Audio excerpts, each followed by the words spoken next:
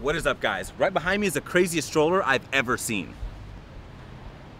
This is the Cybex E-Prium, and it's an electric stroller. It works like a normal stroller, except you have motors and a battery pack.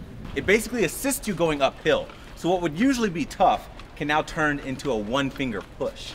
So this is me going downhill with the electric motors on, and here's what happens when I turn it off. And the motors even work in sand.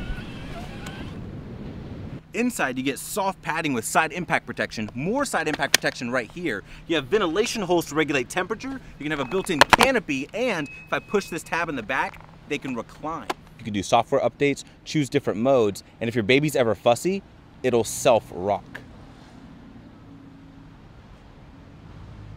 That'll let me know if my child unbuckles their seatbelt, and it tells me their temperature, so I know if they're too hot or too cold. And it's easy to put away.